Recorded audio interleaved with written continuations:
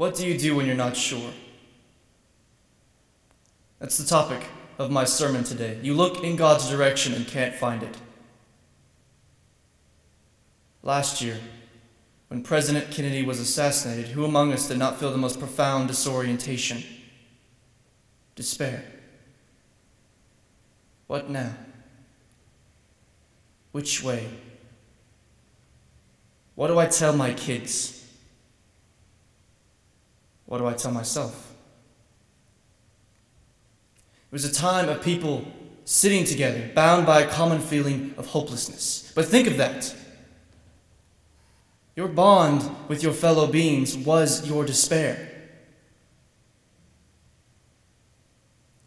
It was a public experience shared by everyone in our society, and it was awful. But we were in it together. How much worse is it then for the lone man, the lone woman stricken by a private calamity? No one knows I'm sick.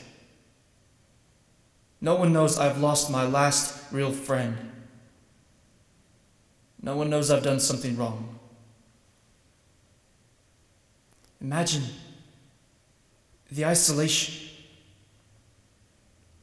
You see the world as through a window. On one side there is happy, untroubled people. And on the other side, you. Something has happened, and you have to carry it, and it's incommunicable.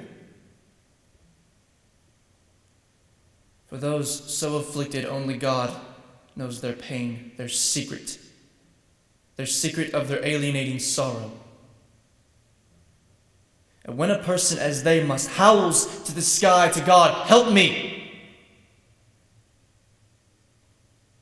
What if no answer comes? Silence. There are those of you in church today who know exactly of the crisis of faith I describe. And I want to tell you,